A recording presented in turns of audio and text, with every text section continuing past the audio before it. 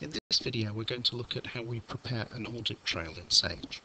Now an audit trail is a very useful document. It records all of the different transactions that are recorded in Sage, so we can use it as a check to make sure that no one has been recording things incorrectly, or that no one is trying to defraud the company, for example.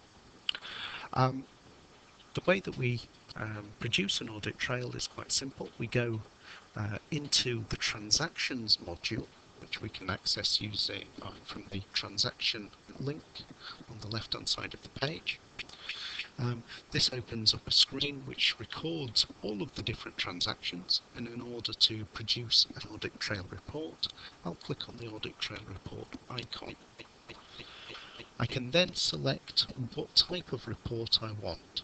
Now I'm going to go for detailed, and I'll send it to preview before clicking on run.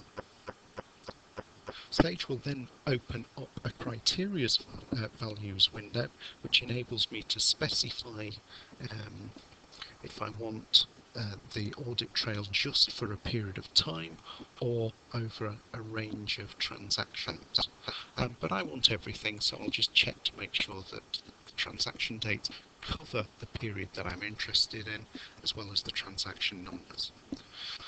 That's fine, so I'll just click on OK, and then Sage opens up the audit trail report itself as a PDF. And this records all of the transactions that I'm interested in. I can either print this report out, but I want to save it, so I will click on Export. I will then save this file under an appropriate name in the appropriate part of my hard drive, and then click on Save.